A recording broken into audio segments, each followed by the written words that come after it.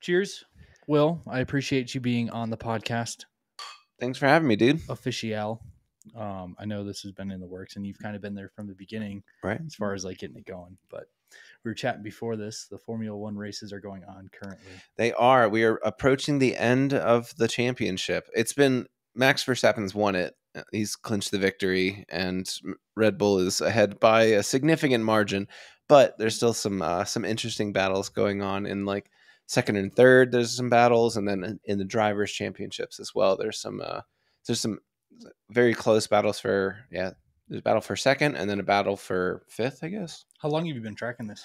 So I got into it. I feel like a lot of people get into it when you watch Drive to Survive on Netflix. Great that documentary. It's really good. Even if you're like not even interested a little bit in cars, it's still kind of cool to watch it. So one of my really good friends, Taylor, called me up and was like, "Hey, if you're not doing anything, check this series out." And I looked it up and was hooked immediately, and then started following the live races. And so I've been following since 2019.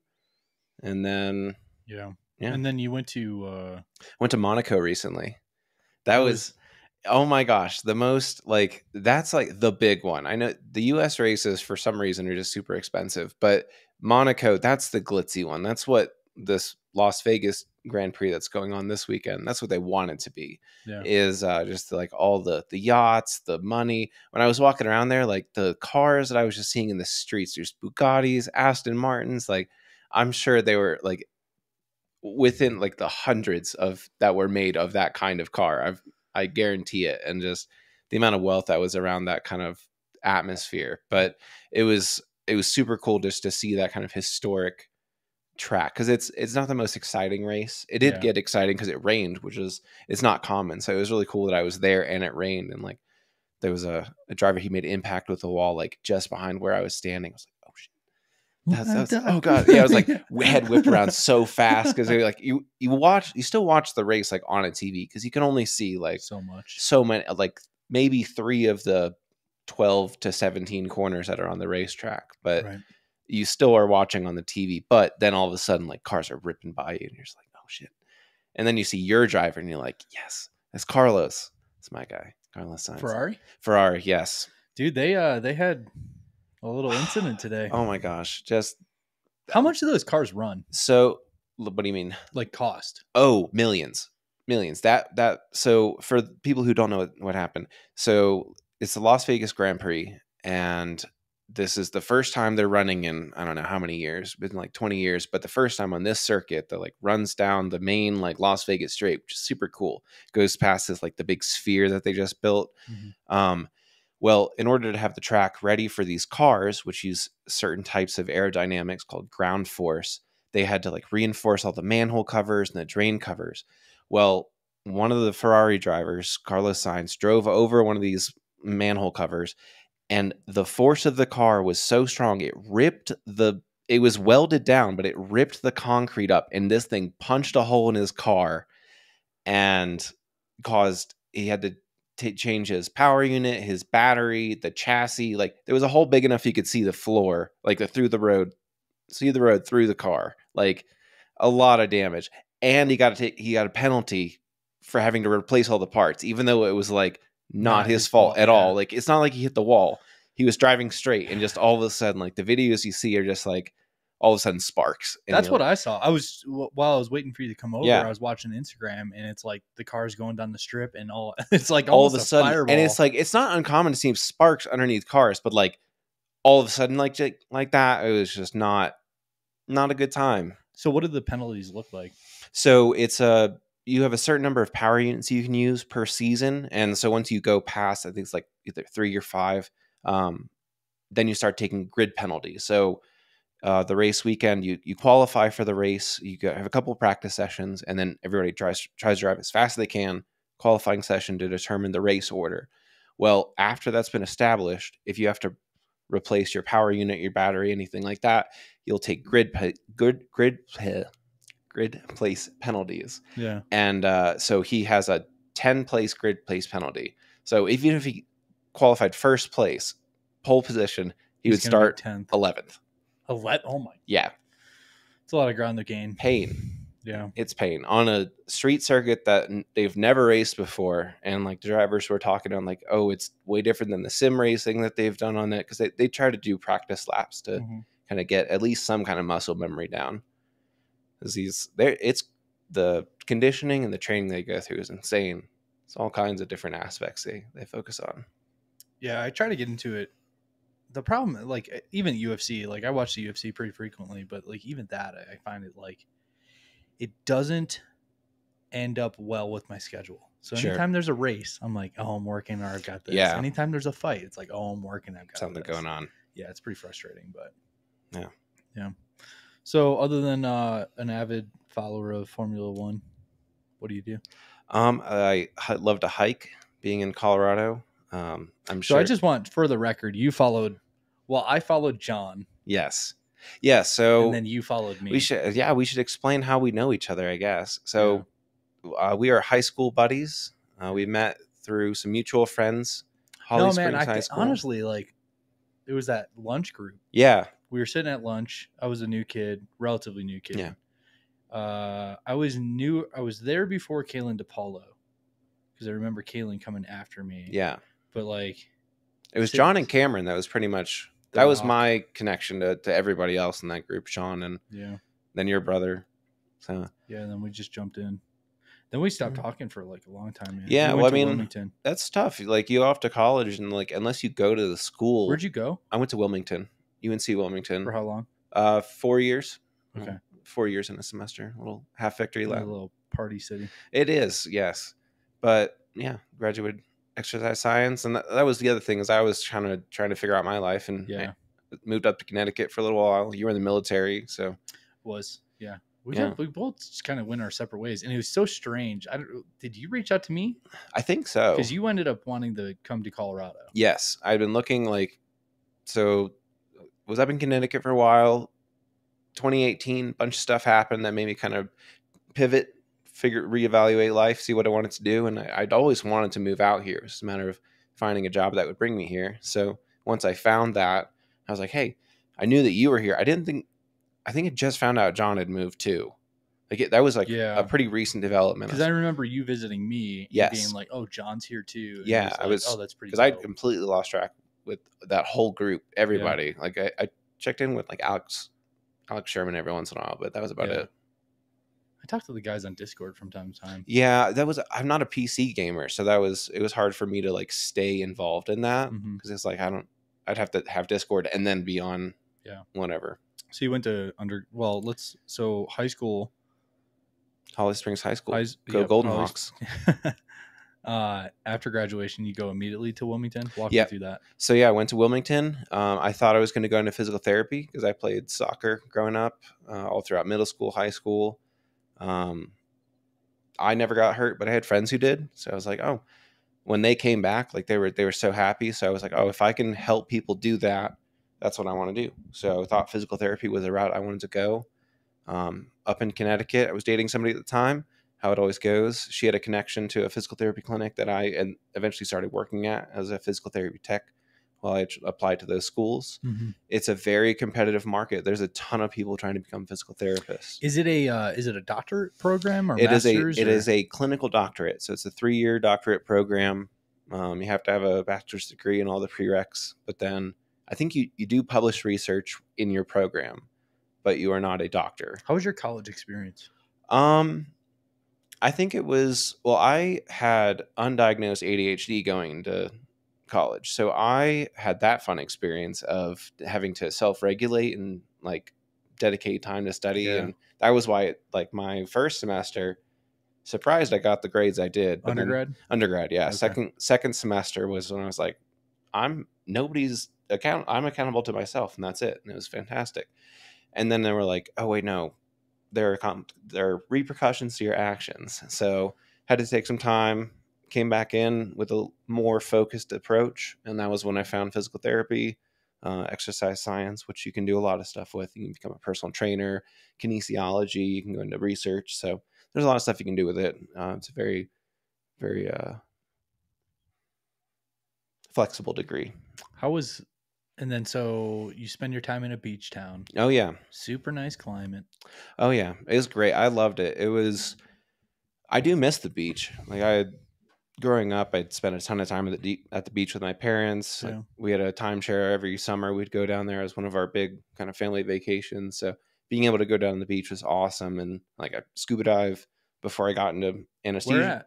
at? All over. I've been to a lot of St. Thomas, Bahamas, but then one of my graduation presents for my parents, we went to Belize, which is super Okay. cool. I was thinking like the Outer Banks area. I was like, that water's pretty murky. It is murky, but there's a ton of shipwrecks out there. So Okay. off the Atlantic coast, it's called the graveyard of the Atlantic. So that's where Blackbeard's ship ended up. Okay. Before it ended up before it was in a museum. Did you ever find any pirate gold? No gold, but I've done some shipwreck diving. That's really cool. Most of the ships are pretty broken apart, but there's still some that are like the Speakle Grove is one that's pretty intact. And I think a hurricane back in like 2016 or something like actually stood it upright. It was at like 135 feet of depth, and then the tide pushed the shipwreck upright, so now it's only like 65 feet. That's pretty dope. Yeah, it's cool. It completely changed the certificates you need to go dive it, because otherwise you need like deep water certification, nitrox diving, like a lot of experience. And they're like, oh no, 65 feet, anybody can do that. You just have to pass your dive certification, basically. And that one's more intact. It is, yeah. So you can like swim through parts of it, and you can still find some like little trinkets and stuff. A lot of it gets picked over. How does that work? Because if you find a trinket, are you allowed to take it? And Absolutely, keep it? Yeah. There's a whole community of people in Wilmington that like there's just old retired divers that go looking for like megalodon teeth. There's an area that we call like Megalodon Ledge that we'd take dive trips to, and yeah, people just find these teeth that they sell for like thousands of dollars. Holy shit. On eBay. Yeah, and they're the big ones. They're cool. Could you imagine if that thing was still alive?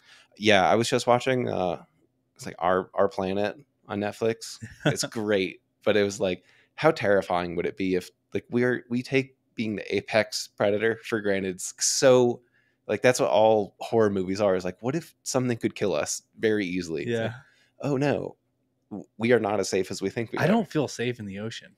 Oh no, you shouldn't. I mean, anytime I'm on a cruise, I'm like, if I fall off, I'm dead. Like instantaneously. Right. Like I know I could swim for a little bit. My body fat's pretty low, so I'd probably sink. Yeah. Right? Oh yeah, swimming's a struggle for us dense people.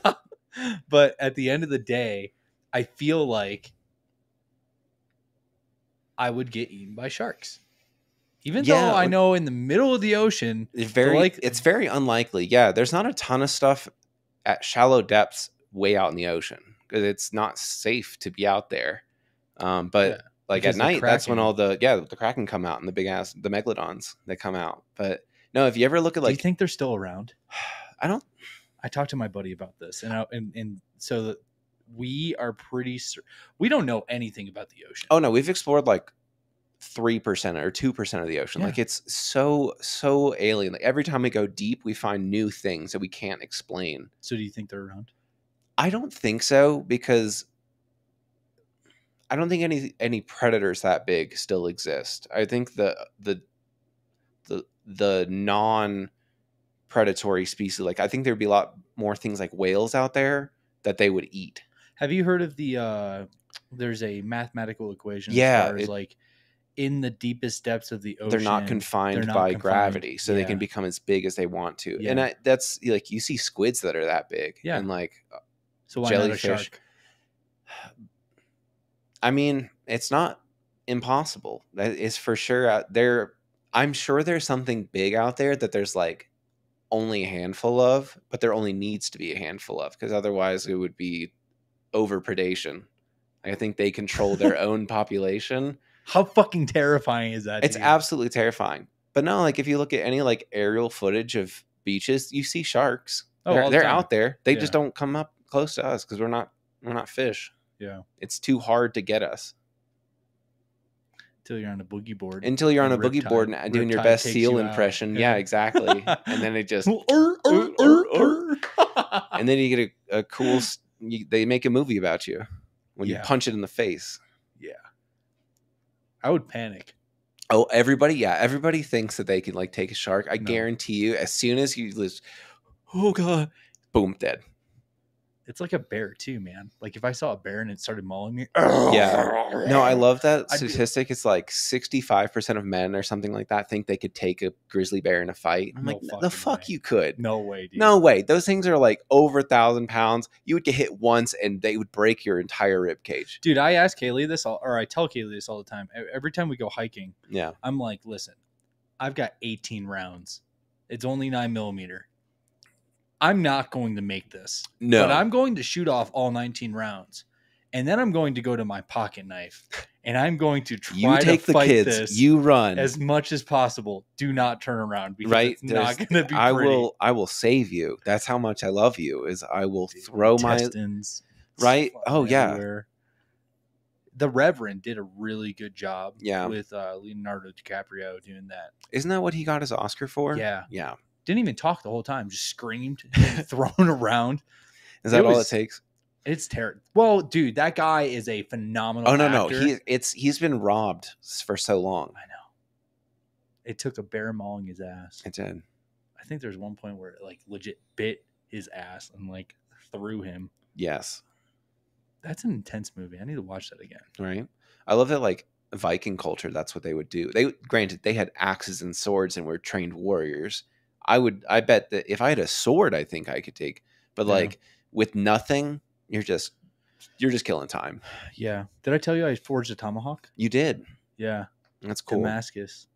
It was there's a guy here local in Castle Rock that forges. He was on Forged in Fire. Oh, that's cool. Yeah, his name is Sean Meadows. Oh, I think I know him. Or like I saw his season. Yeah, so highly recommend if you're in the local area. He does like classes where he has railroad spikes. Oh, so it's mild steel, but Sure. it's still fun. You get the you heat it up, you get the hammer, you forge it out. Sure. And then after that, you kind of make it whatever you want. Yeah. Super cool, dude. That's awesome. And then so I hit him up after making the knife. I was like, hey man, a lifelong dream of mine has been to make a tomahawk. And he's like, well, if we're going to do this, we're going to do it right. Let's do a Damascus tomahawk. I've never done one before. How many times did you fold it? It's got 60 layers. Nice. Yeah. It's not. I'll show you afterwards. Sure. It's pretty solid. I put a window breaker on the back of it so I can like break windows. Yeah. But it also like is a relatively decent hammer. Sure. But yeah, helped me through the whole process. Super cool dude. So, that's awesome. And I think I don't know how much his classes are, but they're not crazy. And if he's still doing them, I would recommend it to like for sure. anybody. No, I like to say if I was teleported back to medieval times, I would become a blacksmith because one, just crafting things seems like a very fun occupation to have.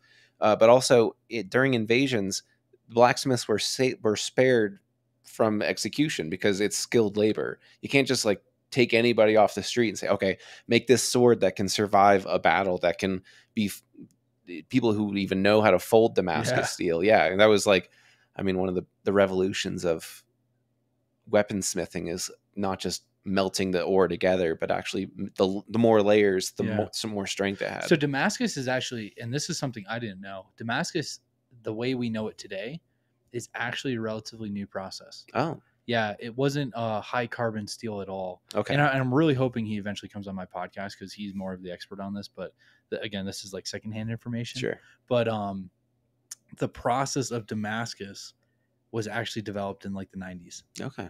The high carbon process. Right. Yeah. The old process, which included mild steel, which a problem with mild steel is of course if you hit a high carbon steel sword, it's going to delam. So it's gonna hit and it's gonna have like a chip. Sure. That or completely break. But yeah, it's fascinating.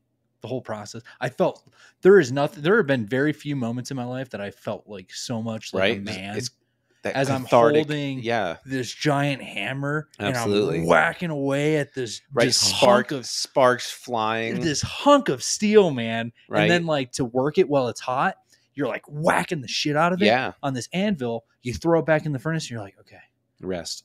I get 30 seconds. Right. And you're like, you know? Yeah. And like the Sean Meadows is a fucking beast, dude. He's sitting there, he's just whacking away at like side projects and stuff. And I'm like, sure. How are you doing that? How? I'm like, dude, I work out and like, you are smoking me. But it would definitely be interesting to be a blacksmith back then. I just think back like To Mighty Python Oh yes. or Monty Python. Like, I think a lot of people initially assume they would want to be a knight. Yeah. No, that's and everybody. Yeah, you think that they're going to be the knight in shining armor. It's like, no, you'd be a peasant unless you had a skill or were really lucky to be born into like a knight's family. That was really your best shot at. Yeah, there was the farmhand who was able to find enough food to build the muscle to become a knight, but everybody else is like 90% of the population is you're a serf labor. Knights were just bullies. Yeah, absolutely. They were just the guys that got the most food, right? And were big. Absolutely, Could whoop your ass yeah, if you looked at them wrong. When genetics was a little bit more variable, and it's like, yeah, there may be somebody who's just the mountain who rides, and he's like 6'6" and just destroys you. Yeah, and then everybody else is like anemic and dying of the Black Plague. Malnourished. Yes. I'm not dead yet. Whack. Yeah. So good. So you spent some time in Wilmington, moved to a Yes. cold climate. Yeah. So moved up to New England, and East Coast winter is way different than West Coast winter. Everybody's like, oh, aren't you worried about the cold? It's like, no, it's cold, but it's the dry cold. Yeah. So just wear jackets and a hat and you're good to go. And the snow melts like 2 days. Back east, like I understand why they salt the roads and you need a snow blower to clear your driveways. Like here you can just kind of push it and you're good to go. Yeah, I get the leaf blower out sometimes. Yeah, it's all you need. Just blast it. Did you is that when you started your studies into anesthesiology? Yeah, so back in 2018, I had a pretty big surgery on my ribs. Mm-hmm. So I had what's called pectus excavatum, which is like spoon chest. I'm sure a lot of people who know somebody who's got this varying degrees of severity, but mine was severe enough that it impacted my breathing when I was exercising. So like I said, I played soccer pretty much from when puberty hit until about 18, my rib cage just kind of formed in on itself. So when I would breathe, I had what's called paradoxic breathing. So I'd breathe in, but my sternum would push in. So I was really fighting myself to breathe. So 2018 had the surgery, which is basically like braces for your ribs, where you just got 2 big metal bars across the inside of my rib cage, kind of pushed everything out. Mm-hmm. That was a long recovery, but after going through all of that, I really appreciated the anesthesia that I had that made that a more tolerable experience. And I got a couple different aspects of that. So I got, it's called regional anesthesia, which is like a nerve block. So I had an intercostal nerve block for, I don't know, probably about T10, T9, T10 area for where they were going to make the incision and put the bars to kind of make that a little bit better for a little while. So for the people that are just listening only, can you say that in layman terms? I know you're showing Sure. So it's kind of at bottom of the rib cage. There's 12 thoracic vertebrae.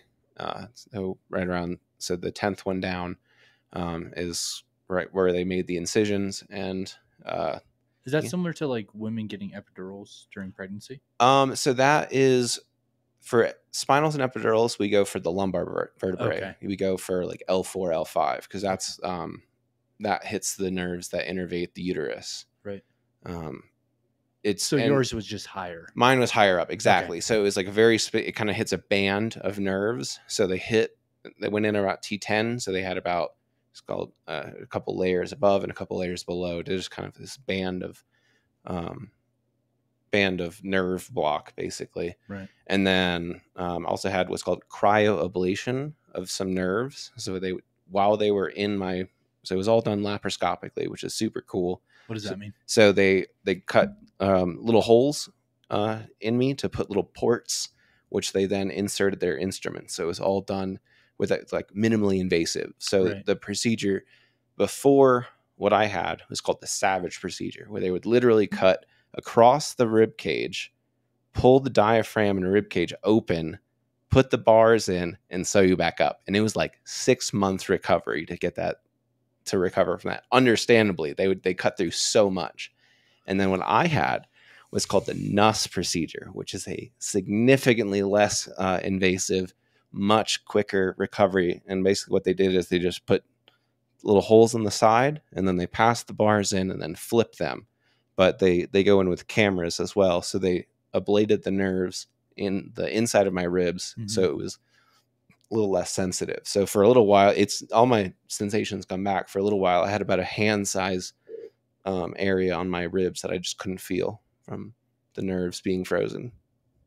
The only experience I ever had with any surgery was my broken collarbone. Sure. Do you remember that? I remember, yeah. So You John- crashed a dirt yeah. bike. That's Yeah. why I will never get into dirt biking, is because I know I will do the exact same thing to myself. John Fay was very, very good at dirt biking. Oh, at the yeah. time, and I was trying to keep up with him on like a tiny little 85cc 2-stroke, right? And yeah, the crazy part is I broke my collarbone. It was a full break. It wasn't Sure. a slight break. Yeah, It was full green stick rotated. fracture. Yeah, full. Yeah, and the only thing keeping it in was my scapula. Mm. Was keeping the bone from poking out of my back. So we drove from Sanford, North Carolina, all the way back to Apex, I think is where Wake Med was.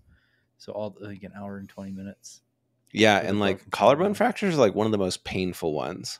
Yeah, I don't want to say, I didn't want to inflate my ego too much, but I'm kind of a big deal. Yeah, no, you're kind of made of steel. So it sounds like yours was planned, and I only say this because when I went in, they gave me oxycodone or something like that, but I had a delayed reaction to it. So I guess and you would know more about this. Sure. Everybody reacts to drugs differently. They do. So they gave me an immediate release. Sure. But it wasn't immediate. So I was going into shock at that point because it's been an hour and a half with a broken collarbone. Yeah, the adrenaline's wearing off and your body is kind of okay. Yeah, I am fried. And the funny part is I walk into the welcome center of Wake Med and I walk in, I have got no shirt on because EMS already ripped it off. I walk in, I've got like dirt all over me. I coughed up blood because of the impact. Sure. And the lady looks up from the desk and she goes, "Can I help you?" I was like, and as I'm holding my arm, I'm like, I need to see a doctor. Oh, is this not Wendy's? My bad. I'm like, I need to see a doctor. I need to see a doctor. Go out the door, take a left, and that's the emergency department. Thank you. I was like, okay. So I literally turned around. Like, can I get a wheelchair? I was like 15 at this time. As I'm halfway out the door, she's like, "Do you need a wheelchair?" Anyway, so I signed myself in, and they give me. I'm waiting like 10 minutes to finally get into the what do they call it? The emergency room? Yeah, but it's like triage. Oh, triage. Yeah. So I'm waiting to see triage, and I'm like waiting 10 minutes. So then they finally give me an immediate release, but it doesn't kick in. So they check my blood pressure and everything else like that, and they're like, "He's going into shock." Because they kept asking me like, "Hey, how you feeling?" I'm like, "I'm not feeling too good." They're like on a scale of 1 looked like shit. They're like on a scale of 1 to 10. Yeah. I'm like, I don't know, maybe like a 5 or 6. And they look over at the charts and they're like, "How are you feeling?" Are you sure though? I had no reference point. Right. Like to me, a 10 is I'm dead. No, that's what's funny is talking to patients after surgery is like, I'll do some like cataract surgeries on people. I don't do the surgery. I do the anesthesia for it. Right. But like when talking to them in recovery, they're like, it's an 8 out of 10 pain. And you just like look at the nurse like, I describe 10 out of 10 as I just hit you with my car. And your whole body hurts. Everything is broken. Yeah. Everything hurts. Like, okay. Yeah, I'm sure it's a very, like, I've had some really bad headaches that I'm like, this is up there. I wish I could immediately take this pain away, but yeah, it's all relative. Yeah. So you're sitting there, you probably looked just pale. Dude, and that's the thing. They had me all hooked up at this point. So they kept looking at the charts and they're like, "Hey, his blood pressure's dropping, his heart rate's increasing." Yep. And like that, I guess that's like an immediate sign like, hey, he's going into some sort of shock. When you have that injury, your body just starts pumping all your like endorphins all out, just your epinephrine, everything, the norepi that your body stores up for this emergency situations, keeps your blood pressure up because you've lost blood and it's someplace where it shouldn't be. And so all your body's just releasing all those catecholamines. And then after a while, there's only a finite amount of those resources in the body. So once those start to wear off, then the body starts to compensate. So it's like blood pressure drops, heart rate increases to kind of counterbalance the loss of blood. That makes sense. Because they ended up looking at me and they're like, "Hey, we're gonna get him started." Like, didn't even ask me. Because again, they asked 2 times. They're like, "Hey, how you feeling?" I was like, "I don't know, like a 5 or 6." They looked, I shit you not, looks over at the monitors. "How you feeling?" Hi, are you sure? And I'm like, "How about a 5?" Looks back over. "Yeah, go ahead and get him started on morphine." Right. And so they hooked me up with the morphine. And dude, drugs are great. They're a fantastic tool. Drugs are fantastic. When you need them to work, they're great. Scared the shit out of me though, because the morphine starts, and I know a lot of people say like the morphine isn't a psychedelic, or it doesn't. It caused Morphine hallucinations for me. Yeah. And to the point where, and I was still very lucid. Sure. But the oxycodone kicked in, and then I'm sitting there on morphine, the morphine drip, and the nurse comes in. She's got just black holes for eyes and these like razor sharp teeth. Right. And I'm just sitting there. I'm like, this is cool. Everything's cool. Right. This is fine. Like, I'm gonna be fine. And I start crying, and she's like, "Are you okay?" I'm like, "Yeah, I'm fine." And she's like, "Are you in pain?" I'm like, "I feel nothing right now, but I'm seeing some stuff that I don't think is real." Yeah. And she's like, "Oh yeah, that's probably the drugs." And meanwhile, her teeth are like, right. And I'm just like, "Okay, don't focus on they it." bet they are. So yeah, they get me into the MRI machine, and I didn't know this until years later. They put pictures on the ceiling when people are going to MRI machines. That is fucked up, man. Because whatever that fucked up when you're on some substances, dude, that it was like this beautiful flower thing, and then this dragon started coming out like towards me, and I was like, this is too heavy. The last thing I remember in getting into your field and your wheelhouse is I was pre-op. Sure. And met with the anesthesiologist, and they were like, "Hey, we're gonna, give you whatever," and they're like, "You're not gonna remember anything after this," and they're like, "Go ahead and count down from 10." And I remember counting. I was like, 10, 9, 8, lights out. And then lights out. The weird part came back. Yeah. So they're pushing me down the hallway, and I came back, and I was like, after surgery? No. Okay. Like pre. Sure. And they're like, and I started looking around. I was like, "Hey, I'm here." And they're like, "No, you're not." I'm like, "No, I'm here. I see everybody. I see you guys. I'm here." And they're like, "No, you're not going to remember this." I'm like, seems pretty real to me. And I'm sure you can shed some light on this. Yeah. The last thing I remember, yeah. and then because I want to pick your brain on this, because I'm sure you hear this shit. And of course, I'm like a teenager, so I'm super self-conscious about my peeing and stuff like that, right? So I'm in my little gown, and they're like, I've got, I think, 1, 2, 3, 4, 5, maybe, and then a 6th person crossed. They're like, "Hey, we're gonna move them," and I'm like, "Oh, it's okay, I can help you." Broken collarbone, and I'm like, moving around. They're like, no, please stop, please stop. My God. And I'm like, "No, it's fine, I'm okay." And they're like, "Seriously, stop moving, And so.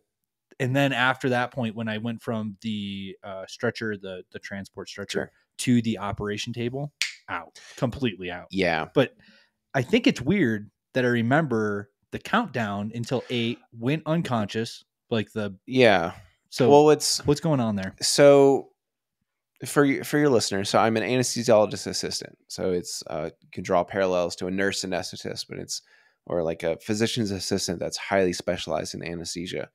So what's interesting is that they had you count in pre-op, because if they gave you something, they probably gave you something called a midazolam or Versed, which is a benzodiazepine, which does cause the amnesia, what I call it champagne for the vein. And it does cause some retrograde amnesia, where just pretty much everything after we give you that until it wears off, it's fuzzy. So you'll have some kind of flashbulb memories, kind of like what you were saying, like down the hallway, you do remember that. Typically, it's enough to kind of usually just mellows you out. If you're under like 50 or so, most people are going to get that before surgery, because it helps me keep you chill in surgery, on top of all the other things I'm giving you. Anesthesia is a cumulative kind of effect. So it's like you get some benzodiazepines on board, narcotics, and then anesthetic agents like propofol, or anesthetic acid like sevoflurane. It all adds together, and then that is what allows surgery to do what they need to do. Mm-hmm. So they probably gave you some medicines pre-op just to help with the pain, especially since you came into the emergency department. If you're a more planned surgery, you're not getting all those drugs to keep you comfortable, because most people aren't coming in with bones that are like barely hanging together. Bro, it effed me up. Right? Yeah. So yeah, you got some good stuff, I guess. But most people, like I said, get some Versed, because it just helps with anxiety. And then I have had people, and that's what's so interesting is like I've had people that they know what time it is when they go to sleep, and they will tell me, they'll look at the clock afterwards and be like, I was under for an hour and 45. And I'm like, yes, you were. And like they know exactly that. Or people who like they'll go to sleep counting and they'll wake up counting. So how does it work if they're looking at you? Yeah. Like, because sometimes there's, I guess the average person would assume consciousness turns off when you close your eyes and you go to sleep. Right. Yeah. You just kind of like, But that's you not pretend always to be true. asleep. Exactly. So anesthesia is all about understanding neurotransmitters, receptors, and how to manipulate that. So basically the workhorse of anesthesia is what we call like induction agents. So there's a couple different kinds. There's etomidate, there's ketamine, and there's propofol. There's the big three that we learn about. Etomidate is really good for cardiovascular unstable patients, people who Meaning what? so Like somebody who is like a really bad heart, somebody who's like about to have like heart surgery or something, Okay. or yeah, so just like the heart, one of the metrics we use to measure it is called ejection fraction. So if somebody has a really low ejection fraction, their heart is like barely pumping any blood out. You really don't want to mess with like how much blood is being redirected in certain places. So propofol, which is like it's the Michael Jackson drug. It's like a really, really common one we use. Most people will get that. Causes vasodilation, which can be really bad in some patients who are like barely hanging on. Their hearts, like you look at it, you're like, how are you keeping this person alive? But like I said, so etomidate, ketamine, which is a dissociative anesthetic, which doesn't really make you unconscious, but we give it to you in such high doses. It's very uncommon to use ketamine as an induction. I should mention that. You'll see it a lot of times, like paramedics will probably use it more than I do as an induction agent, because it just kind of, you don't know what's going on. You're kind of in la la land. You're really high, and that just allows us to do what we need to do. But then propofol hits what's called the GABA receptor in the brain, which is also the same receptor that alcohol targets. So so that's like, if you like the old medicine, give them a bottle of whiskey and a belt, same thing. If you can turn the brain off but keep the patient breathing, you're good. Good enough. Yeah. And that's the first types of anesthetics, like especially like military anesthetics. That was all just kind of whatever you had laying around, and that alcohol is one of them. Yeah. That's intense, man. Yeah. So you've never had anybody look at you and be like, "I'm still here." What?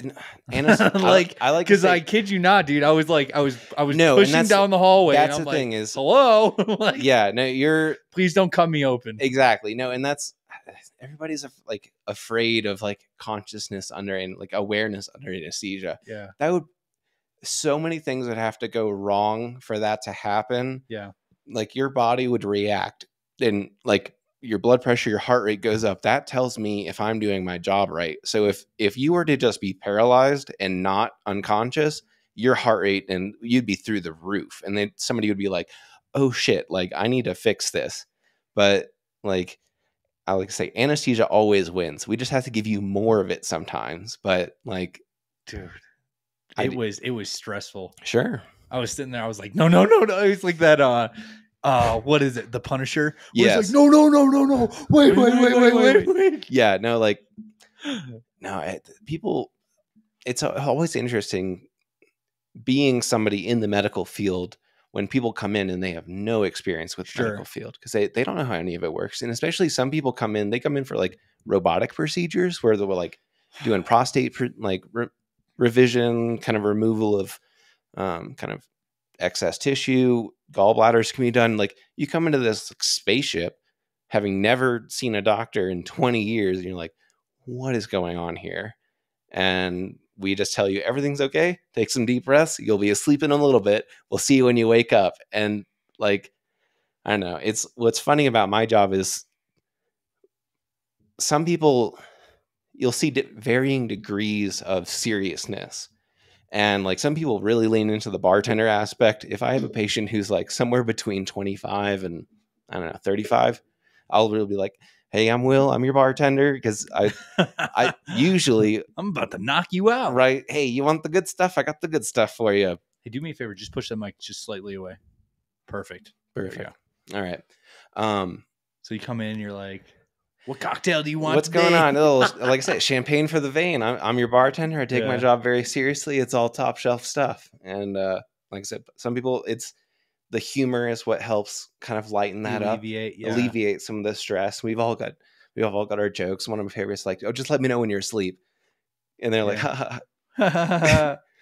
No, but it's great. Like some people really fight it. They'll like you'll see that they're like, oh, and the eyes open up a little bit more. But then, did you ever see that Steve-O skit? Yeah, he induced himself. Not a skit, but he's like sitting there. Yeah, he had surgery. And he pushed the own meds into like, his own. I'm still here. Yeah, and just like, no, just give it a couple seconds. Like, you can't stop the train. Yeah. No, and that's what's so funny is like I said, some people fight it. Most people just kind of like drift off. Yeah. Eyes kind of flutter a little bit, and then what we do to check how unconscious you are, we check the eyelid reflex. So I just like brush your eyelashes, and if your eyes kind of twitter a little bit, you're still there. If not, wow, it's go time. The only other experience I ever had was so you know what PRK is? No. So it's the procedure where it's a correcting vision procedure instead of LASIK. There's LASIK and there's PRK. LASIK, they basically do almost a full circle laceration of your skin on your eyeball. Sure. Pull it open, do corrections with the laser. Oh. Put the flap back, and it's got that little area that's going to heal. Sure. PRK.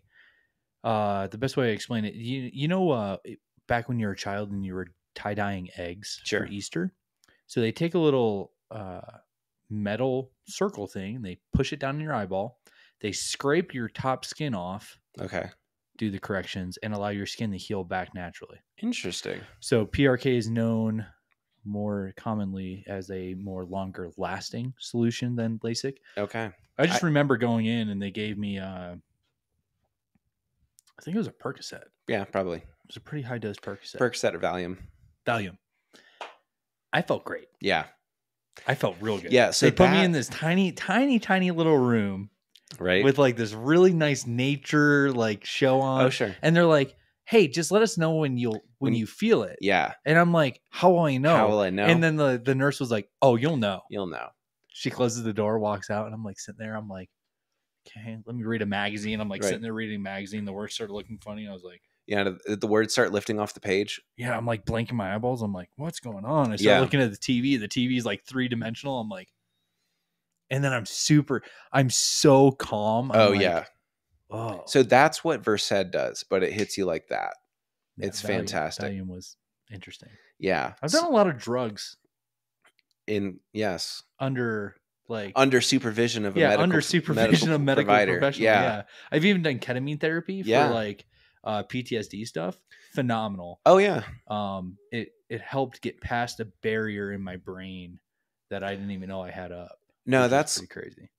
Like ketamine falls under the psychedelic category of drugs because it does cause, like I said, dissociative anesthetic. It does the K-hole, dude. The K-hole. We drop you. That's when we use it as medicine. We drop you so far in a K-hole you don't even know what's going on, and then we do other things. But like then we let it wear off. Like today, I was doing some spine surgeries, and that's the one first guy. Everybody's different. What I used for the first guy would have been overkill for the second person because but she was I guess a little more, she had less surgery. So she was a little less, her body had less experience using the drugs. So it was like, you'd needed less, but the other guy, he had both his knees, both his hips, his shoulders replaced. So like his body kind of resisting my medicine. So are they using psilocybin or DMT? No, not in surgeries. No. Really? Yeah. It's I feel like because I've talked to a lot of people that have used DMT and they say it's very disassociative. Like they leave their body. Oh, sure. I don't know what the time frame on that is though, because like ketamine for like what I use it for, it's a pain adjunct. So Okay. the guy I gave it to, he was already unconscious. He had some narcotics on board. He had other things on board, but he was still reacting to having a tube down his throat. So ketamine, just a little bit here, a little bit there, was enough to just chill him out and just let you overbreathe him. So basically, like your body produces carbon dioxide. There's when you breathe it out, there's an end tidal carbon dioxide reading. So that basically 35 is kind of like a normal person if you're just sitting there monitoring your breathing. So if you overbreathe them, you breathe whatever 16 times a minute, various volumes, you can take away the body's need to breathe. That makes sense. And kill them. Not to kill them, but you take that 35 down to 30, and then that. Oh, okay. Yeah, no, I thought you were saying take it down to like no, yeah, breathe no carbon dioxide. No, that's when you go from 35 to 0. That's when they're having a heart attack because there's the blood's not moving. There's no circulation. There's no circulation. Yeah. The carbon dioxide just building up in the blood, and what is getting moved terrifying. Is like, yeah. So I moved to Colorado because everyone's much healthier. I did my training down in Texas where we joked anybody over 100 kilos or like 220 pounds is a Texas medium. Yeah. My 600-pound life is filmed in Houston, Texas. One of my classmates was in one of those surgeries. Everything is larger in Texas. Everything's bigger in Texas. The sweet tea, the hats, the people. Yeah. But I love Texas. I loved the training I got. I will say How long was your school? So I kind of cut you off halfway through, but you went to Connecticut undergrad. You were going to do physical therapy, and then you switched. Yeah, 2 years applying to programs, got to the interview stage of a few programs, but it was just not, I wasn't the right fit. Like I said, had surgery. My dad actually passed away in 2018 as well, which is why I moved back down to North Carolina to be with my mom, kind of pivot. And then I was actually looking at becoming a nurse anesthetist, which is, if you're not already a nurse, like a 10-year route. So I was like mentally preparing myself for that whole process. Went out to dinner one night with my mom, or one afternoon with my mom. It's like 2 p.m. on a Tuesday. Yeah. And we overhear this family at the next table over and like talking about, oh yeah, I get to wear scrubs and I'm out by like 1 o'clock every day. And my mom was just like, well, what do you do that allows you to do that? She's like, oh, my son wants to be you. No, she was like, I'm an anesthesiologist assistant. And I was like, what is that? And launched into it and told me all about it. And that was my connection to Indiana University, which has a program. I went out there for some job shadowing, as well as some shadowing with that lady in Wilmington. She worked at an outpatient surgery center doing tonsils and various little... Dude, I always think like carpal tunnel releases and stuff. Without these small little interactions, right? Your life would have taken an extremely different route. It's so small too. It's so small. Literally, like if my mom had not talked to that lady, if you didn't go out to dinner, if we what had if not you're gone like out to in lunch, traffic and you're like, I'm like so frustrated. All right, we're just going to cook out. Yeah, exactly. Like where are you feeling? Let's go Mexican instead of this beach food. Yeah, sounds good. Yeah, so that was my connection. So happy that this is all panned out. Mostly self-serving because you're here in Colorado. I get it. But like truly talking to you in high school, and we're all kind of have that existential crisis, right? Like, what am I going to do? Like, yeah, it's all fun and games. And then you have to be an adult for the rest of your life. Yeah. Like, what the fuck am I going to do with my life? Yeah. And I knew I was going into medicine. That was like since 9th grade, 8th grade, I knew I was going to do something in medicine. Because I knew it was job stability, good pay, a very interesting field to me, at least. So I initially thought like, I don't know, become a pharmacist, but that's like, because that's one of the highest paying jobs, but it's also one of the most amount of schools because you also have to understand drug interactions. Like I use a very small scope of medicines. Like most people get pretty much a very similar cocktail of medicines from me for most of my surgeries, but like prescribing medicines, there's a lot of interactions between drugs that you have to worry about. So that's pharmacokinetics and dynamics and stuff. So pivoted to physical therapy, and then it's like, well, if I can't catch people after surgery, I'll help them through surgery, because I was somebody that helped helped me through surgery, I really appreciated. So Yeah, it's so the shutting off of the brain. You guys are you guys being the anesthesia, I team, guess, team, yes, or I would say field, right? sure, You guys have more understanding of cognition than almost any yeah. other science. Which is funny because if you start to really look into anesthesia, we don't actually know how it works. We know why it works. We know what receptors we're targeting, and we can target them very precisely, but we don't really know how anesthesia works. It's like if somebody described it as like the brain is like a radar wheel, just spinning, scanning. It's as if the thing that was consciousness, it just completely passes over. It's unable to register Mm. what's going on. Nothing's going on, and then we stop doing what we're doing. You kind of come back up, and then your brain starts to work again. That's so weird. So Right? you know I what know. it's doing, Yeah, but you don't know how, we or don't. you know how, or you don't know what. Well, and Which way does it go? that's what's so cool about being in the medical field now, watching medicine develop Sure. is like there was morphine, Yeah. then came Dilaudid and fentanyl, which fentanyl is for me a very potent tool. It's a very short acting medicine. It only lasts about 30 minutes or so from when I give it to you, and at peak time is about 8 to 15 minutes. So it's great for like induction or like, oh, we're making incision. That first part of surgery until we get to where we need to get to in your like in your spine or your arm or whatever, call it what Yeah. we're doing. That initial approach is usually the stimulating part, but then after that, it's less so because it's kind of it's everything's pulled out of the way. But Yeah, because we have less nerves on the inside of our bodies. exactly. Yeah, so that's like people who get IVs in their hands will complain more about propofol. It's kept in a glycerol solution, which burns. It feels like it's burning in your vein. But if you have an IV in your forearm, it doesn't hurt as much because there's less nerves around that area.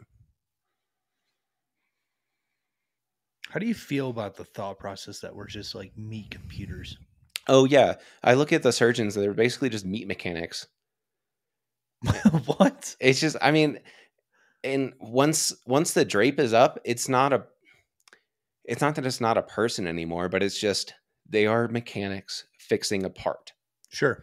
or removing a bad part. So it's like you go in, we're taking your gallbladder out. Yes, it's still Susie, but it's less so about like it. And that's why I would have a hard time doing anesthesia for you, is because I would have a hard time separating you and my emotions for you from the job.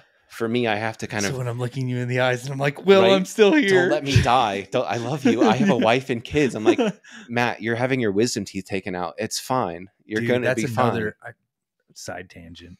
I got my wisdom teeth taken out, and what do they give you? Nitrous oxide. Yeah. Yeah. Little pig nose. So I'm sitting there, and Sure. I knew Kaylee at this time, and they gave me some sort of post surgery medication that made me trip balls. They probably gave you Valium then too. That when I had my wisdom Made me teeth trip. out, It was not a good trip. it be like that sometimes. It'd be like that sometimes. But the initial trip of me getting sedated, I literally got ripped out of my body, and I'm sitting there looking at the room, and I'm like, oh my God, Yeah. this is crazy. And then I was like, let me get back. Right. Let me get back.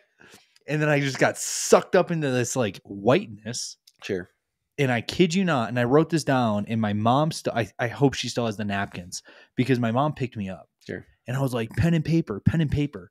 And she's like, what are you talking about? I'm like, because I can't talk, right? Right. Oh, you got caught. Like, You're just your mouth's all but numb. I knew I was like, I can write this drooling down. all over yourself. I can write this down. Yes. So I'm sitting there, pen and paper. When I got ripped out of my body, Sure. and it's still as vivid as this day, there was Mohammed, Jesus, or God in the middle, and then Jesus. Yeah. And they were all three were standing there, and they were like, we are the same people. You need to go back down there and spread the word and tell everyone to stop killing each other.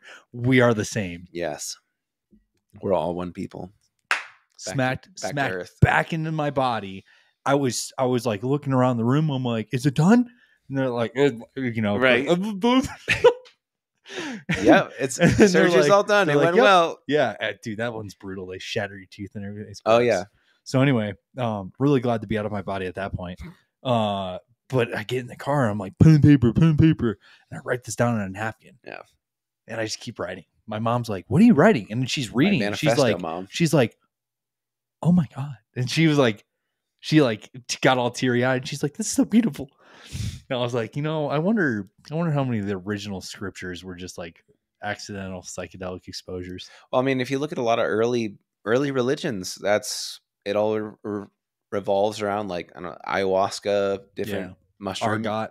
Yeah, argot, different psychedelics. I Yeah. mean, you're this hunter gatherer society. Eat Did a you hear- mushroom. Did you hear Moses? The burning bush was actually a DMT bush. I'd believe it. Like the leaf of the bush that was burning produces DMT, which is dimethyl titrate. I guess so. I don't know. Yeah, sure. Anyway, sorry, But no, but that was quite profound. Psychedelics have been a major influence on religion and kind of the human psyche. How do you feel as a Medical provider? Medical provider, and I would say more in tune with like the most up to date stuff when it comes to revolutionizing the anesthesiology field with utilizing psychedelics? So I look at medicine as a tool. I think Sure. that's one of the biggest things. Like I have met lots of people, as soon as you mention like, oh, I do anesthesia, like, oh, do you take any medicine? Like, no. Those are such powerful tools that I am given the responsibility of handling because I am trained on how to use them. I think that there's a time and a place for mushroom therapy, for ketamine therapy, because the way that those drugs I don't think there's necessarily a place for psilocybin in the medical, like in my profession, because Sure. it's such a long acting substance. It can last anywhere between like 3 hours and 8 hours, and then residual side effects can last days. That's a little long acting for what I do. But I think I was reading something. It was describing a psychedelic experience is, if you imagine the mind as like a hill with a snowfall, eventually as thoughts, actions, events happen, you make these ruts that your brain just naturally starts to follow again.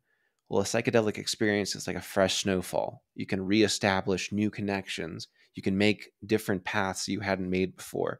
And that's why therapies work, is because it's like, I've been hiding this. I've been really repressing this at this side of the hill. I really avoided until the right scenario, the right trained people have those conversations that make you fall down that side of the hill and really kind of reestablish or draw new connections. Yeah.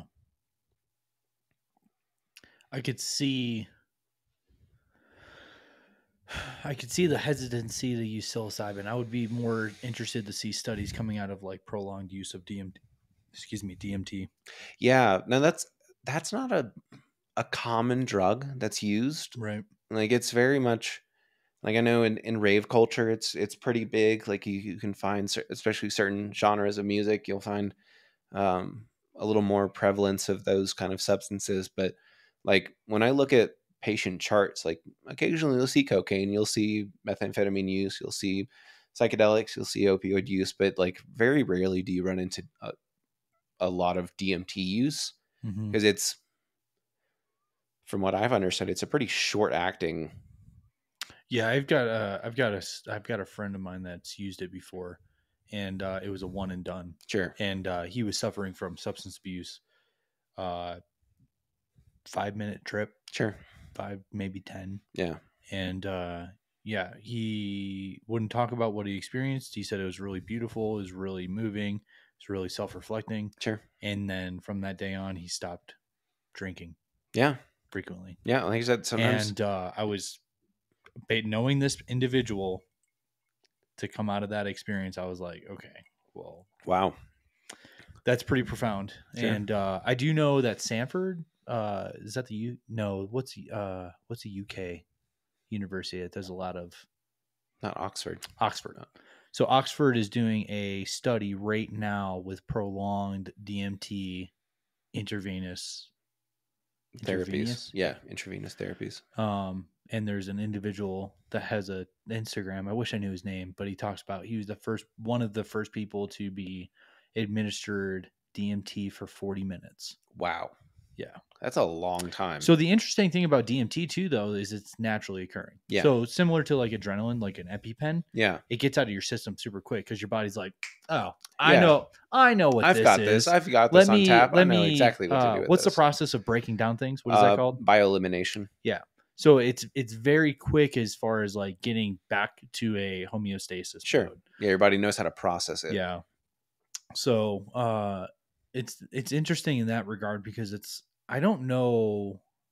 I've never sat down with somebody and been like a trip sitter. Sure. For anybody that's done that. And I don't know if they're like truly, I wouldn't like, it'd be interesting if you ever run across somebody, do the eyelid test to see if they're truly. Yeah. Like how conscious are they while they're experiencing this? I mean, like, I feel like, are you going to a doctorate school soon? No. I was about to say, you should start your doctorate on this. Right. No, I am very happy as a mid-level anesthesia provider. Yeah. It's if you're looking for a profession that has a good work-life balance, great pay, and you get to do really exciting stuff, anesthesiologist assistant is the profession for you. If you're medically inclined, it's a tough profession. It's hard. Yeah. I won't lie. It's the first year is like 18 hours of classwork on top of like 30 hours. If you don't mind me asking, how much you guys make when you come out? So depends on the state you're looking at. Here in Colorado, the average starting salary is about 180. Oh, that's pretty good. But there were some places. It's also like, oh, am I 1099 or my contract employee? Sure. But there are some people who took jobs making 240 straight out the gate.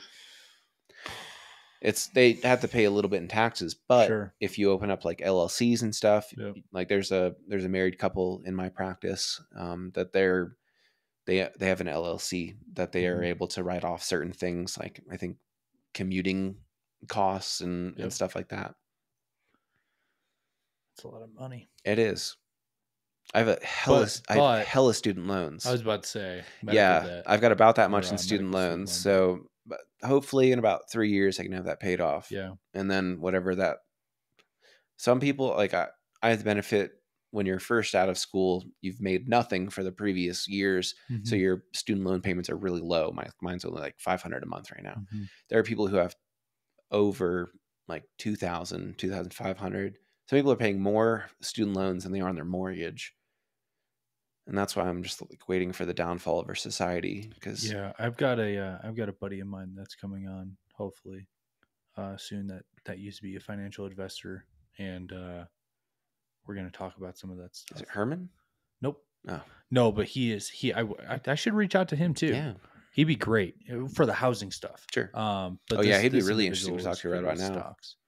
I've given up on the hope of buying a house. You really lucked out with when you were looking to get a house and got a house, because now we're stuck here. Oh yeah, this is where you'll die. This is fantastic. It's a good spot. It's a great spot. I'm just gonna keep digging. Like I've got a basement. I'm just gonna just keep expanding. What I'm gonna do is I'm gonna like dig out the wall and just get a pickaxe and just keep like digging out to build. Who needs a gym? I have a pickaxe and a wall. Exactly. Be like, where are you getting all this dirt? Right, just dumping it on the side of the street. Yes. No. How does so with the revolution of AI coming into almost all career fields outside of, and I will say it's starting to come into law enforcement a little bit, not as much as I think it could, which is something I'm exploring. But how does it work for you guys in medicine? Yeah, because what exactly are you doing? So you put in the order for the drugs, and then the actual anesthesiologist. No, so I'm the hands. Oh, okay. So we have what's called an anesthesia care team. So I've got an attending anesthesiologist who is a MD doctor of anesthesia. He is overseeing between 3 and 4 rooms. But in those rooms, they've got either anesthesiologist assistants or nurse anesthetists. And we are fully functioning individual care providers. So when I look at my cases every day, like all the medicines I gave, I didn't check with my attending if I should do that. I was actually giving him suggestions on like, oh, I think this person needs a scope patch, a scopolamine patch, which helps with nausea. Um, I think they need this. And he was like, sounds good. It's like, okay, so I did that. I went out and got it from our Pyxis drug dispensing vending machine, basically, Sure. and get this little patch. I was like, okay, here you go, stick it behind your ear. And then that's when I gave my first head right before they rolled back to the surgery. But like all the decisions, all the care is done by me. So, I mean, there are hospitals that all the anesthesia is provided by anesthesiologists, but Hmm. it's kind of a way of providing care without needing everybody to be at the same, like their understanding of anesthesia is phenomenal. And like I don't go into the cardiac rooms. I'm not doing the cardiac bypasses. I'm not doing the Brain. yeah. Do I'm they turn well, off the brain when yeah. doing So brain and surgery? we do extra. We turn it off. So um you can, when you give propofol, it's the brain can be monitored. So you're asking about depth of sedation, basically, is what you're asking about.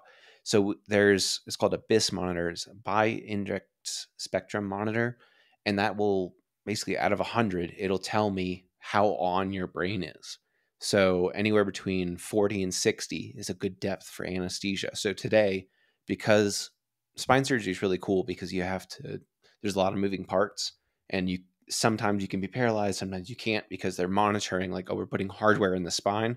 We have to make sure we're not messing up the nerve signals going down. We don't want to put a screw in your spine or spinal cord and make you paralyzed. So Sure. there's a neuromonitor in the back who's telling them, oh, there's this amount of impedance or whatever. I don't really know how that whole profession works. Somebody's watching. Someone's watching. Someone's looking at, there's these squiggles on a laptop in the corner, and they're like, it's over 30, over 30. And that's all I hear them say. I'm like, cool.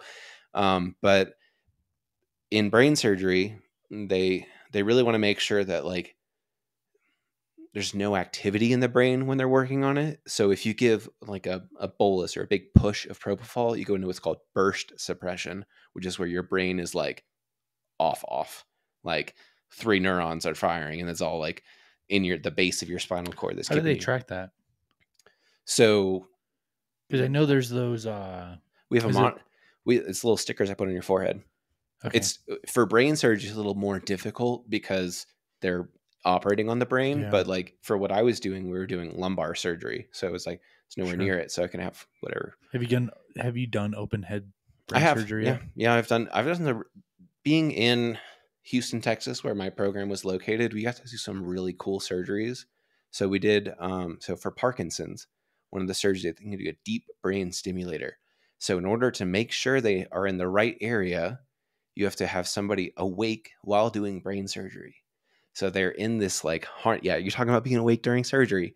They literally do that. So they're in this harness, Are they conscious though? they're conscious because we ask them to do things. So I've got you under sedation, and it's basically a dial of how unconscious I need you. So it's like, we've got you here, and they're like, okay, get ready to start waking the patient up. So we have to wake them up enough that they are like able to do things, especially for Parkinson's, because we're like, is this making your hand better? And then we poke a certain part, and it's better, and you're like, holy shit, like putting an electrode in this person's brain causes their tremor to completely go away. And so Holy, we asked them like, touch your nose, and they're like, and what you run into problems is like, the one of the people I did it, he was like a 75-year-old guy who had really bad back pain.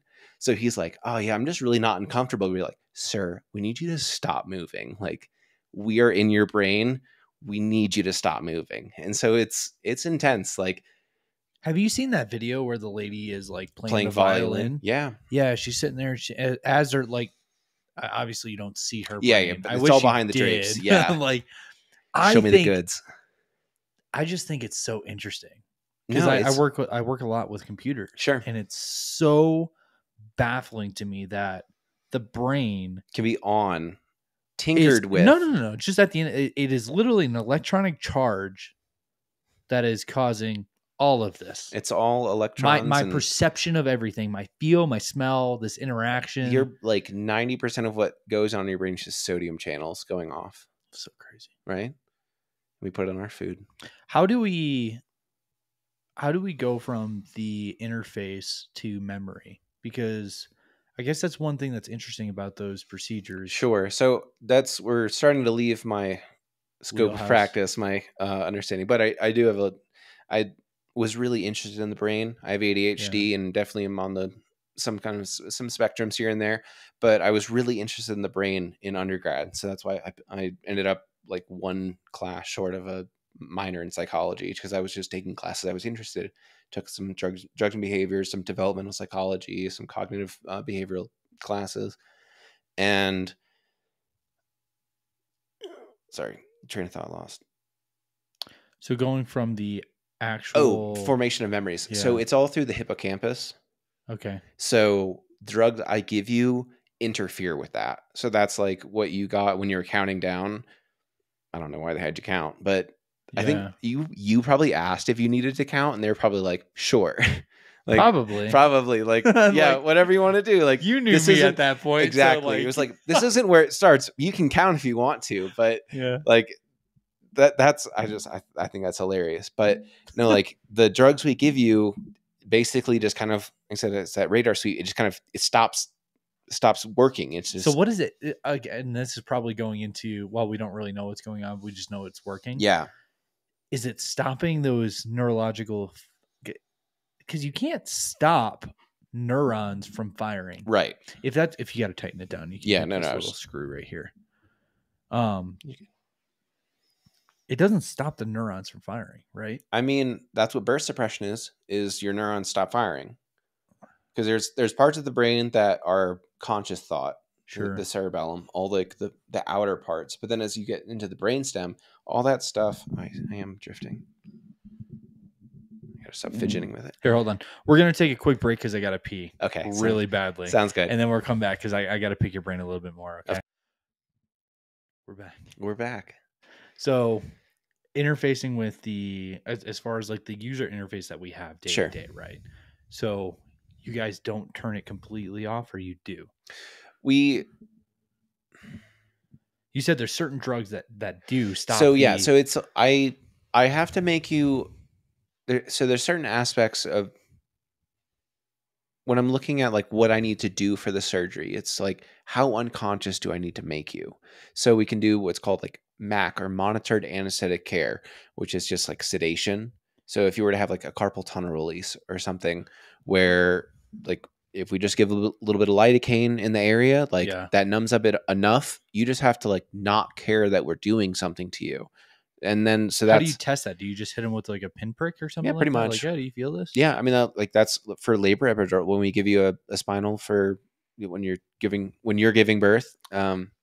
Yeah. So brother. Yeah, anybody can. We give you the spinal, we give you usually it's bupivacaine that goes in your spine.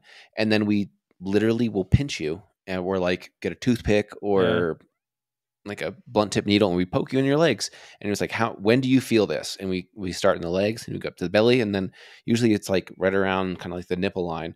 That's like, oh, that's T10. That's usually what we're shooting for, because then it's like, we know that when we cut across your belly button, you're not gonna feel it.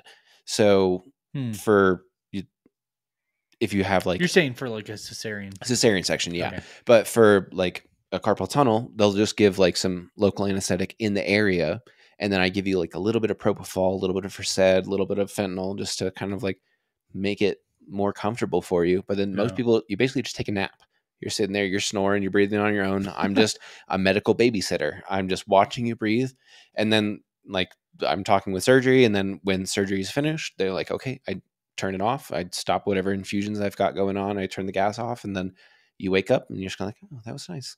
I had a dream about whatever. And then you're like, nice. And then we just take you over to the recovery area and send you home.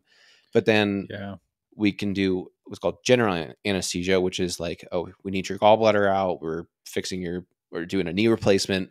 well, knee replacements you can do with a spinal and some nerve blocks, but like big procedures, like hip fracture. Could you ever be like, if they need to do work on my leg, Sure. could they ever like be like, nope, do a nerve block and I want to watch? Yeah, we've had some people ask to be like more awake, but like, why would you want that? I want to watch it. You want to watch it? No, like, I mean, there's that Russian surgeon back in like 1940 something that like did his own appendectomy or something like that. But I'm pretty sure he got a spinal. Could just allow him to just do what he needed to do. But aside from that, like, but the other thing is like, we don't want you talking to us. Like, we just need to do the job. So it's like sometimes like you got some really talkative patients that you're like, yeah, just gonna. You don't say like I'm gonna put you to sleep because you're talkative, but you're like, it's okay, just go to sleep. We just need you to be sleep fast. I just imagine, like, again, going back to that surgery table is like, Yeah. oh no, I'll help, and they're like, no, No, don't, please don't. Yeah. No, what's interesting is like I said, when you kind of turn the brain back on, what kind of gets kicked up when with veterans, something you have to worry about is like Vietnam syndrome, especially old veterans. Yeah. Like they'll wake up fighting. Really? Their on switch is like, let's go. Like the enemy is around, and like younger. So when the brain wakes up, it'll react before you're aware that you're reacting. Yeah. Especially in younger people. So like a young athlete like us in our prime back in high school doing sports and stuff, we would probably have woken up pretty agitated just because our bodies are awake, but our brain is not fully engaged with what's going on. Yeah, the reasoning portion of the brain is completely off. Yeah. And so you like, it takes you a little bit. You're like, you're waking up from surgery, stop moving. And like, I don't know how like PACU nurses, like the post anesthetic care unit nurses, I don't know how they do their job, because I feel like you would just be like, it's okay, you're waking up from surgery. It's okay, you're waking up from surgery. It was very strange. I won't go into too many details, but there was an incident where I got to experience somebody that was coming straight out of anesthesia, Sure. like anesthesia. Mm-hmm. And it was like, I could see the switch. Yeah. That was like, interacting, switch. And it was like, what's going on? I'm here. When did you get here? Right. And I was like, I've been here for 20 minutes. Yeah, you're watching all this We've happen. had a full conversation. You signed 4 contracts. Yeah, exactly. I know so much about you. How's your wife and them? Yeah. Yeah. It is interesting to see somebody kind of like the light bulb kind of turn on. You can see it. Yeah, because there's definitely like there's awake and then there's oriented. Yeah. There's definitely the like oriented is, and that's when we talk about, when we give our handoff, we tell you like ahead of time, they were alert and oriented, or like they don't know what's going on. They did not sign the consent for themselves. This is Mima getting her hip replaced. Yeah. Her daughter signed the forms for her acknowledging that Mima needs to have her hip replaced. She is going to wake up, and we always worry about like post-op delirium. The older you get, the more likely it is, because it takes you a little bit. You're like, where am I? You just had surgery. You're in St. Francis Hospital or whatever you're at. That's so interesting in the essence of like memories and stuff like that, and where the brain takes us. Right. Like even it's a cool thought experiment to even close your eyes, think back to a particular moment. You might not remember the day, you might not remember the time, but to think back to that moment and close your eyes and really focus on it, it becomes so real. Oh yeah. No, it's like my happy place is this spot in the Appalachian Mountains where we took a break one time, where there was just like the stream and this nice, like I can smell the dirt that I was standing on in that. Like that's when I need to ground myself, I put myself there. And that's like, was it Grandfather Mountain? No, I think it was B Mountain was it's the the exact part of it. It's part of the Appalachian Mountains. It's interesting in the fact that memory is just neurological. Oh yeah, firing. That's it. Yeah. No, I saw someone's like, there's no way of like 100% knowing anything beside yourself is real, because it's all just data being processed by your brain.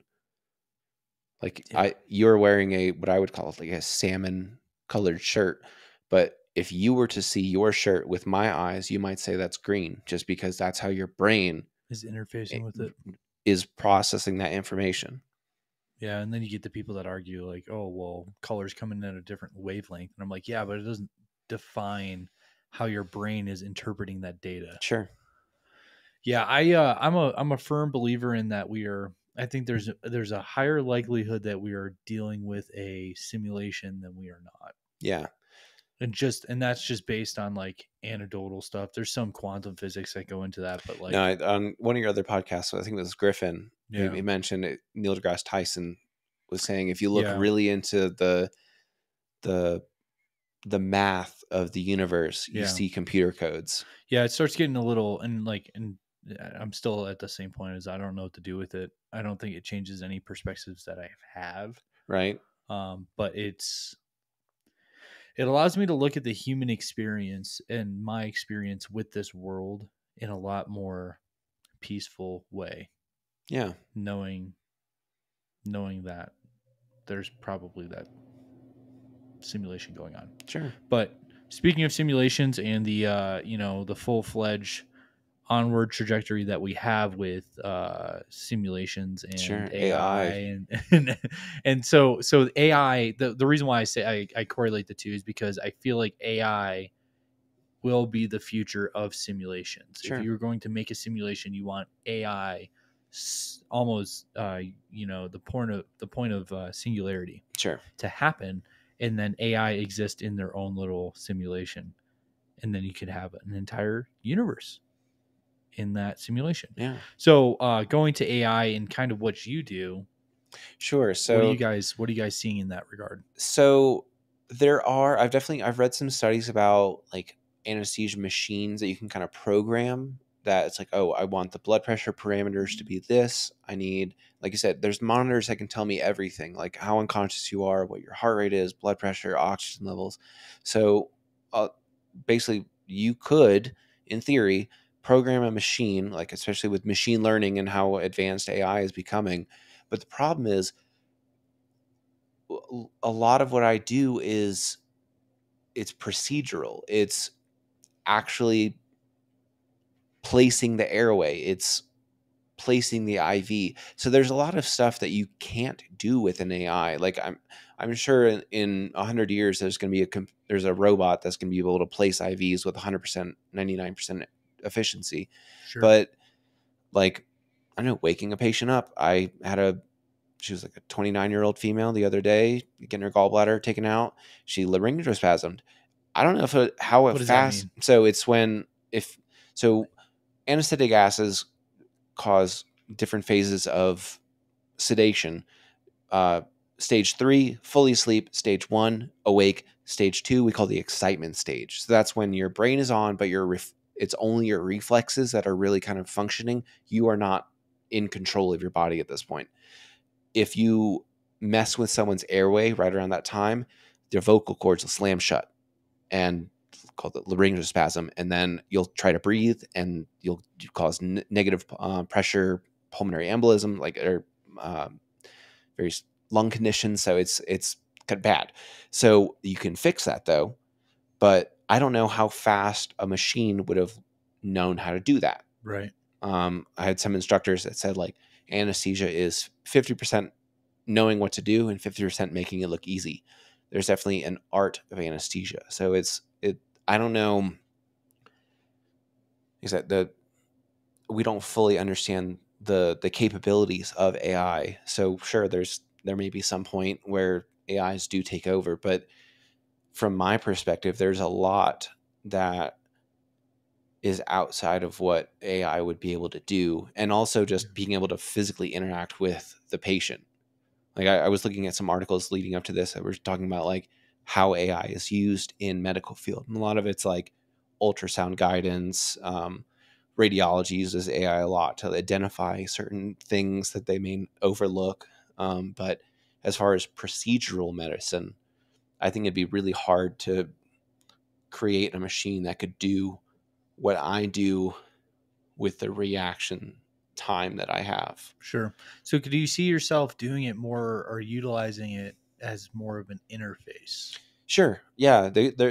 I mean, a lot of what I kind of rely on is like you have your machine that's giving you all this information, you're processing it, but then you set alarms and like backups of like, oh, blood pressure has dropped to this amount.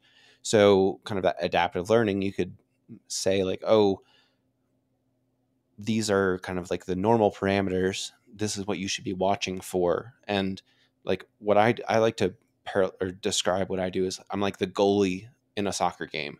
Like if surgery goes well, nobody's looking at anesthesia like you're the rock star, you did it. Like I allow surgery to do what they need to do. I let them score on the other team. When things go badly, it usually gets looked at. What did anesthesia do wrong? What did we give? What did we not do? And that's where it's like there's so many variables that you have to take into consideration. And like I have to rely on, like, I know machine learning, it does take a retrospective look at all these different things that have happened, but like I rely on my own knowledge base to say, oh, that's what's happening. And as I've started practicing, I've been out of school for about a year and a half now, my reaction time has gotten significantly faster. So it's like, oh, I know what happened. I recognized laryngospasm immediately in that girl and I fixed it. But I don't know.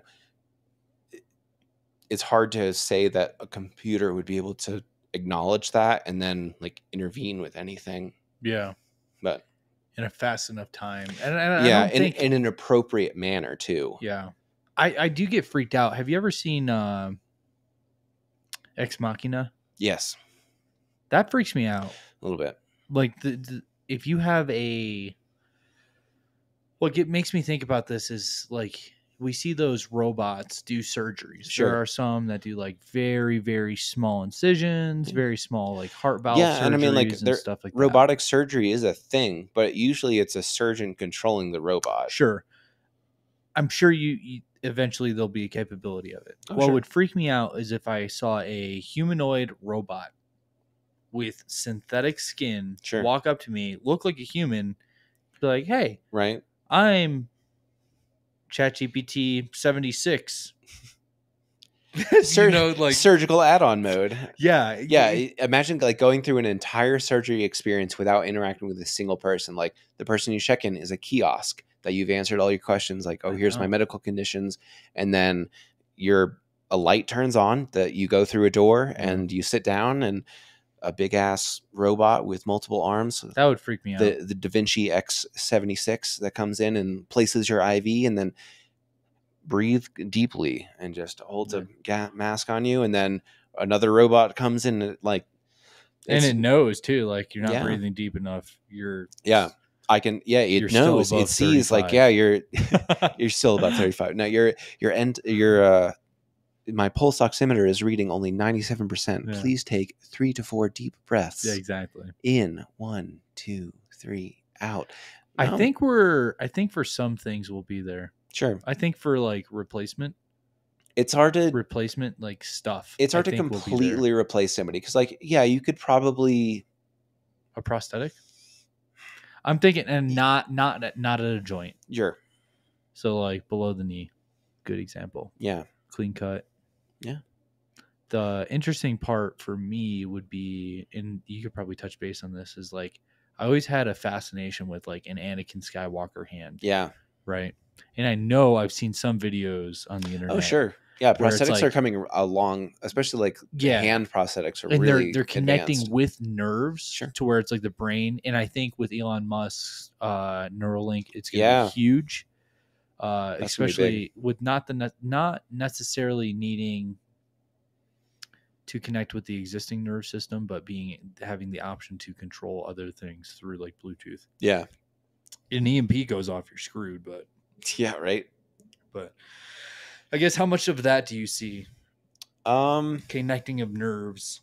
Sure. So I think that the brain's super interesting to me. I've always been fascinated by like how it works and like why his mind worked the way it was.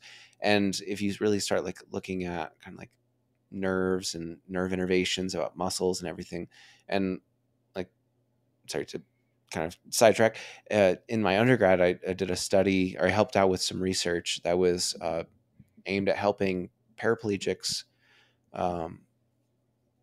use muscle groups that they may not be able to necessarily control voluntarily Mhm. with like nerve stems. So kind of projecting that a little bit into the future, like I could definitely see there's some pretty cool ideas that you could come up with. Like, I don't know if you've seen Cyberpunk Edge Runners. Mhm. Really good. Where Yeah. it's like, yeah, what if we replace someone's spine with this thing that allows them to like process 1,000 times faster, or like, oh, it gives super strength. Like, that's not outside of the realm of possibilities. I would 100%, and I know I asked previous guests this, but I would 100% Get some get, cybernetic augmentations. yeah, to a certain extent, Sure. right? I would want, like, there's something that's very human about touch, Sure. right? So if you didn't mess with my touch, that's fine. Yeah. But like processing, Oh yeah. so like if they're like, hey, we can replace your eyeball, Yeah. Give you like a smart and lens. yeah, oh, perfect, yeah. Especially if it's not full removal and Yeah. inserting a new uh, piece itself. But I also think of like if I had the option to connect with Neuralink and then have immediate access to phones, Yeah. you know, stuff No, like that. like I find myself looking up, like, oh, you'll get patients that come in with various like diseases and disorders. So you're like, I've never heard of this. Yeah. To be able to just be like, scan it and be like, what's that? And then just like think, boom, oh, it's a Yeah. clotting disorder. And like, oh, neat. Good to There's know. a good show on Netflix that it's called Upload. Sure. It has it's mostly based on afterlife, but it does have some interfacing with like the people living now. Sure. And a lot of what they have is they don't have phones anymore. Everything's on their hand. Mm, So they open it up and a little screen populates between their thumb and index finger, interesting. and they can interface with their phone there. And I'm like, you know what, that would probably be the next step for any development in our integration with technology. Sure. Is going to be some sort of virtual reality augmentation through proxy of like a Neuralink Sure. into our Yeah, brain. some kind of like user interface. Yeah. It's like a video game kind of displays where you've got, I don't know, what your inventory is going on, your messages. Yep. You're over encumbered. Yeah, exactly. By life. All the time. Yeah, bills, groceries. Just adulting. Could you imagine? It's like you're at work and your tolerance level, your computer in your brain's like, right, you're done. Yeah, you're so done. You go into your boss's office, be like, hey, my tolerance is done for the day. Exactly. Go ahead and share that with me real quick. Right. Like, yep, go home. It's like, wow, your stress levels are off the roof. Yeah, you should definitely. Dude, honestly, that might be the solution to a toxic workplace. Right there. But anyway, man, I've got to have you on again because there's just so much I want to pick your brain about. Absolutely. I appreciate, as I tell everybody, time is the most valuable resource that we have. So I appreciate you. I appreciate you coming out here. And I appreciate the amount of years that we've just known each other, and like you giving me the time of day. Yeah. Good people are hard to find. Yeah. I appreciate the comment or the compliment. Of course. And yeah, man, like I said, I have to have you back on. For those listeners, I appreciate your time and giving us the time of day. Everybody, Will. Thank you for having me on. Make sure you go over to the snepodcast.com. Make sure you sign up for the First to Know newsletter. I send out on the 15th of each month the roster for next month. And the importance of that is you can submit your topics you want to hear, the questions you might not hear. It's not a guarantee that your questions or topics will be covered, but it does give me a good idea of what you want to hear about. So make sure, again, go over to the snepodcast.com and sign up for the First to Know. You can follow, like, and subscribe on any social media network, and I appreciate your support. That subscribe button seems pretty petty, but it means a lot to me, especially in the analytics that I look at. So thanks once again, everybody. Take care.